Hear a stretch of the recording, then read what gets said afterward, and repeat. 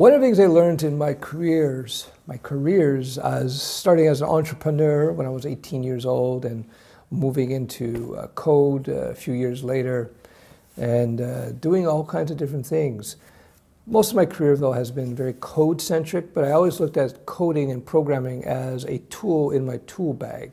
So I would develop apps and I would develop SaaSes and businesses that are centered around code. Sometimes the original Studio Web was actually a web development studio where I had a team of people working for me and we're developing websites and web apps for people. And then, now Studio Web is a SaaS that schools use. It's an educational SaaS. And I've had other pieces of software that I've utilized to support not necessarily technology businesses, but the technology was used to support these other businesses. That's why I got into coding in the first place, was to create a presence for myself on the web. I had actually one of the first websites in the world that were, I had one of the very first websites in the world. I had one of the very first websites in the world that had photos on it, believe it or not. And I was able to open up markets in Europe and Asia because of my website in the 1990s. Back in those days, if you put up a good photo of a fish, a colorful fish, you were like a web god. Because in those days, optimizing images and putting them online, that was like, it was black magic voodoo back then. Anyhow, things have changed. So one of the things that I benefited from was pushing into other areas where I wasn't comfortable. Now, as a general principle, I like to play to my strengths, but it's good to expose yourself to different things. So, for instance, I actually come from more or less a designer background. I was graphic design, trained in that, and the artistic end of things, if you will. But I decided that learning to code was such a key skill set for my business because I would be able to express all kinds of ideas much more easily and quickly if I knew how to code. So I pushed myself to learn how to code. And let me tell you, back then, the resources weren't very good in terms of learning how to code. So it was a lot harder than it is today.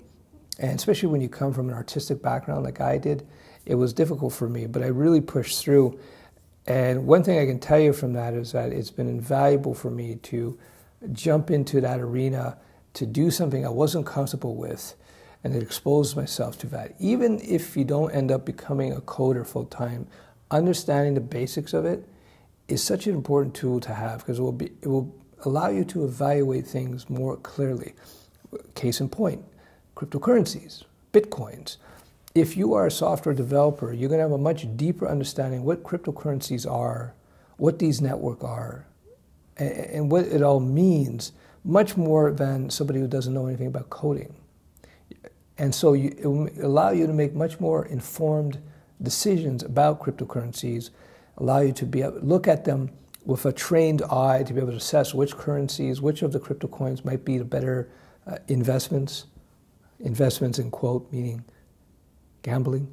But nonetheless, it could be a lot of money to made with them, but you got to look at the underlying infrastructure.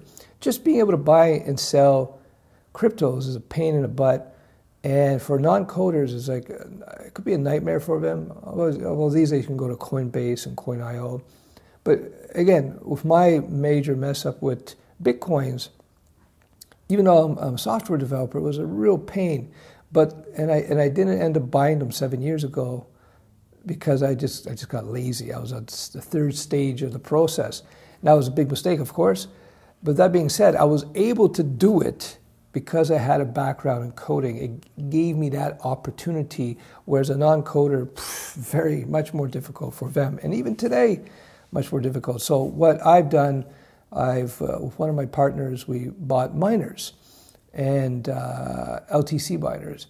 And it's not that we think we're going to get rich on these things, quite the opposite. It was more or less an experiment. We're checking into it, kind of, we wanted to get miners, try it out, get on top of that thing, and just to see what it's like as nerds.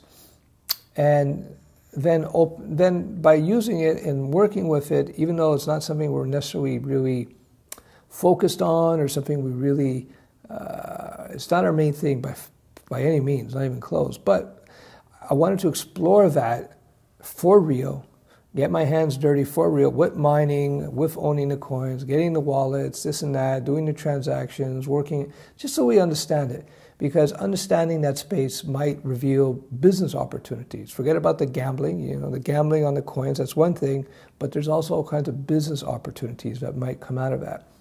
And I'll close with this. I remember when, I don't remember, I'm not that old, during the California Gold Rush, very similar to the cryptocurrency gold rush, the cryptocurrency rush. Back during the California Gold Rush, all these people were going to California because they thought they can get rich mining gold. Because there's a lot, there's gold in them hills in California, so everybody was going to California to mine gold. What history has taught us is that most of the people mining the gold didn't make any money. But the people who made the most money in the California Gold Rush were the people providing the tools and the services for the gold miners. The guys selling the shovels and the picks and the wheelbarrows and all the other equipment that you need to mine gold. And so we bought a few miners from these companies who produce LTC miners. And I was talking to my partner, I said, these guys are making huge money. Like, they're back ordered. I bet you they're making 80 cents on the dollar, if not 70 cents on the dollar, and they just can't make enough of these machines. These guys in China are making a fortune on supplying the miners to all the people, all the suckers like me. And so my partner also built some Ethereum miners. And again, it's AMD with their GPUs. They can't keep up with the demand. It's incredible. They're making a ton of money on these Ethereum miners. Now, we might make money on these miners, but the problem with the mining of the cryptocurrencies is that difficulty, it's not exponential, but they increase quite quickly. So it's like our machines' ROI, return on investment, is like literally plummeting. Now, it depends if the coins keep going up in value or not, so it's like a race, right? We don't know what's going to happen. But I tell you what, the guys who sold us the machines, AMD, who sold the GPUs, they made their money right away. Boom. They're out. They're doing fantastic. So keep that in mind if you're interested in the crypto space. I think the guys who are going to make most of the money are going to be the ones supplying the tools for the people involved in the crypto space. It's hard to say, though. I'm sure you hear about those Bitcoin millionaires as well. There's no question about that. But nonetheless, there's something to consider. History is a good teacher, by the way. History is a good teacher. If it was a Mark Twain, very famous guy from the U.S., said, history doesn't repeat itself, but it tends to rhyme. Anyway, something to consider. Bye-bye.